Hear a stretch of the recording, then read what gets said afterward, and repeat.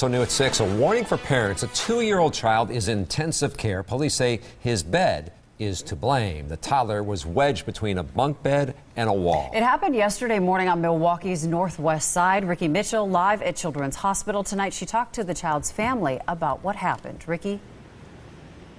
Well, that 2-year-old boy is still here at Children's Hospital, as you mentioned, in the ICU. His uncle tells us tonight that he is doing better after what the family says was a scary accident.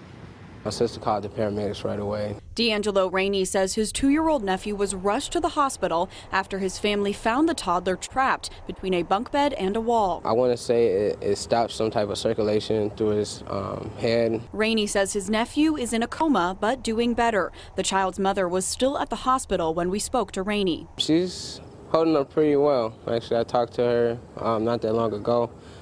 She's real sad, though. I mean, anybody would, it's their baby. He said his nephew wasn't supposed to be on the top bunk when the accident happened. According to the organization Safe Kids, it's recommended that children under 6 years old stay off the top bunk, and older kids should only use the top bunk for sleeping. We need to make sure that the mattress is fitted to the bunk bed. So the bunk bed's going to have some standards on what size mattress to use.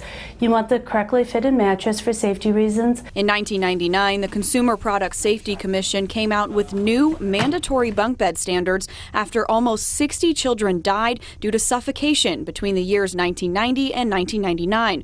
A study released in 2008 showed that on average, more than 35,000 children and adolescents receive bunk bed related injuries each year, with falls being the most common. I just hope the best for my little nephew, Kendall.